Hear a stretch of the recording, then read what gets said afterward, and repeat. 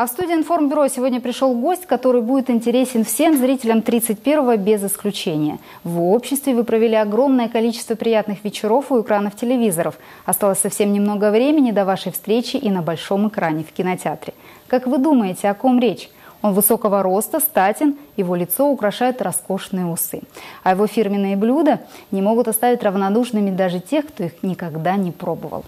В студию на Информбюро сегодня Дмитрий Назаров. Здравствуйте. Здравствуйте. Здравствуйте. Дмитрий Юрьевич, выходит на экраны полнометражная картина «Кухня в Париже». Скажите, пожалуйста, полный метр чем-то отличается от сериальной версии? Дело в том, что формально как бы затеяно, что фильм «Кухня в Париже» – это продолжение 3-го сезона сериала и предпосылка к 4-му сезону. Но на самом деле это совершенно отдельные произведения. Они могут существовать поврось. Да так оно и будет. Потому что не обязательно везде все будут смотреть и сериал, и фильм. Провести время вот такое, запланировать, устроить себе праздник, потому что в результате, чтобы не сглазить, в общем, это праздник получился. С вашей дочерью по сериалу, да, мы знакомы. А в «Кухне в Париже», в полнометражной версии, нам предстоит еще познакомиться с другим вашим родственником, который играет великолепный Олег Табаков. Скажите, ранее вы встречались на одной площадке с ним? Да, на сцене мы играли с ним дядю Ваню в спектакле «Табакерки», который шел на сцене художественного театра.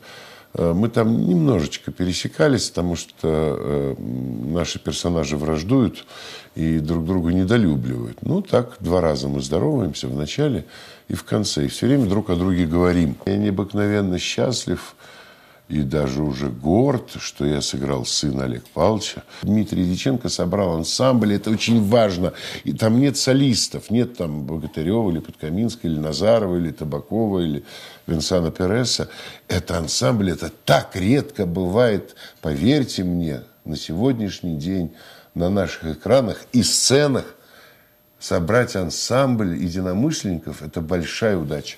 Правда ли, что для съемок в одном из кварталов Парижа вам пришлось, вернее, режиссеру пришлось договариваться с настоящими мафиозниками, в частности, с сенегальцами, и что за это пришлось даже какую-то иную сумму выложить, приличную?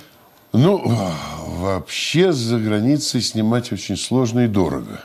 Ну, это звучит так страшно с сенегальцами. Ну, они просто потемнее французов, но говорят на том же французском. Ну, покуражились, ребята, ничего страшного. Ну, да, нужно нам было снять очень плохой отель, без звезды.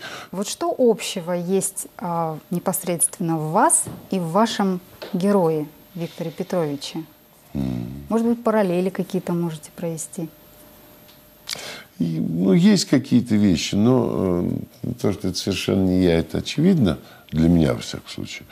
Ну, там усы общие. Да. В отличие от всех ваших коллег по съемочной площадке, да, вы умеете готовить. Вот ваше коронное блюдо, можете поделиться, какое?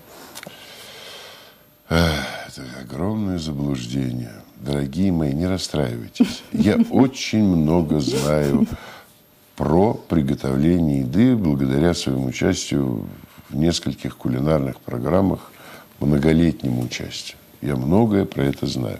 Я могу посоветовать, научить. Я сам не готовлю. Мне готовит жена. Дедушка наш у нас тоже хорошо готовит. Все, что я делаю, и никто с этим не спорит, и наоборот этого даже ждут, это шашлык. Почему зрителям 31-го канала, которые, собственно, просмотрели 1-й, 2-й, 3-й сезон, теперь необходимо просто посмотреть в «Кухню в Париже»?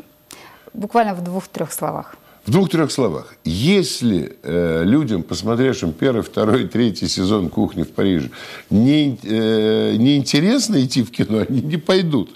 Но если им чего-то еще не хватило, и они хотят видеть дальше кухню, тем более в несколько ином качестве кухню, не совсем ином, а на новом витке развития, обязательно надо идти в кинотеатр. Обязательно. Это, правда, хорошее кино. Спасибо вам огромное. Желаем вам творческих успехов и приезжайте к нам почаще. Спасибо.